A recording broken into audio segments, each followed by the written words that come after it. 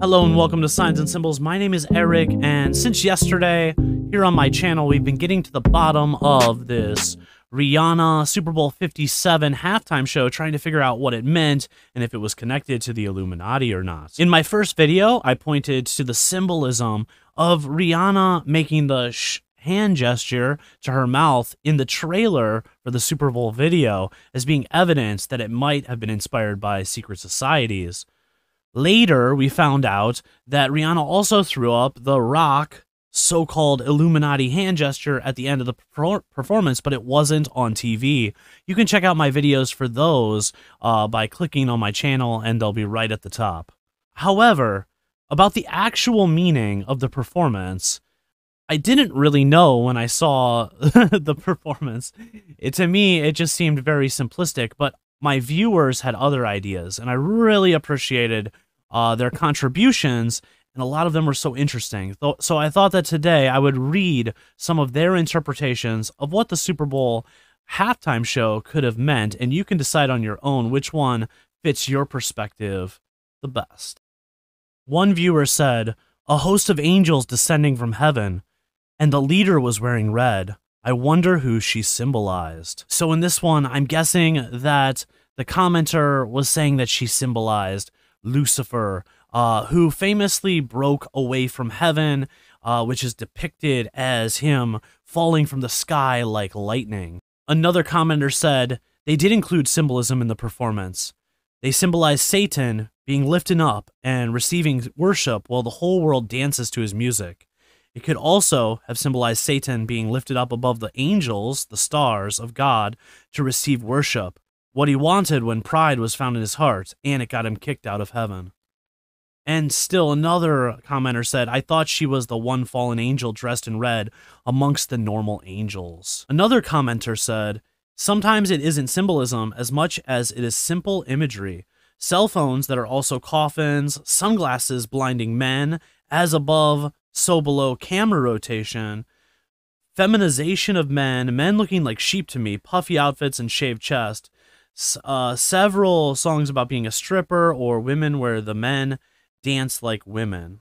This idea of the feminization of men could have something to do with following up with last week's Grammy performance, as Sam Smith is now identifying as non-binary, and there's often a move in Hollywood, some people perceive, to make men less masculine. Also, I noted that sheep is what the Illuminati normally thinks of us as, the general public, to be manipulated and controlled fairly easily. Many commenters noted that she grabbed her crotch area, which was made famous by Michael Jackson. And the last theory, which I find to be the most interesting, is that this was kind of a presentation that was symbolic of the act of reproduction. And this to me would seem like something that a secret society would want to put forth. It's almost like a pagan ritual, you know, like to the fertility goddess or something like that. Let's read what a few people said here. Especially with her pregnant, was the red symbolizing fertility, an egg, and the white dancer's sperm? Like straight up serious. That totally popped in my head when I saw it, and she did do some crotch grabbing, then straight to her mouth hand gesture, which was disgusting in and of itself, but might have had meaning as well. My favorite comment was probably this one. The meaning of this show can be simply entitled Human Reproduction 101. In her red bulky outfit, she is representing an ovum. She travels down the fallopian tube to where the white sperm are swimming all around. She is constantly touching her reproductive area and spreading her legs. All of the sperm cells are in a state of excitement as they dance around her. There are even a few times when they put their hands behind their backs to form kind of a tail. They also do swimming motions with their arms. The lyrics to her songs suggest the sex act with her lover or John.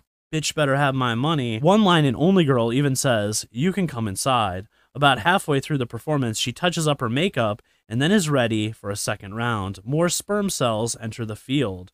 At the end, the fertilized ovum retreats back to her safe and soft fallopian tube to start a new life. With all this in mind, go back and watch it again. you'll see that I'm right. It was really pretty simple. I can't believe that no one else saw it this way.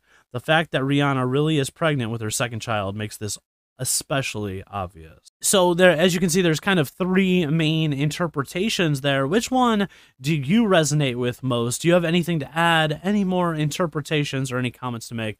Please put them down below. And thank you so much for watching. As always, see you in the next one.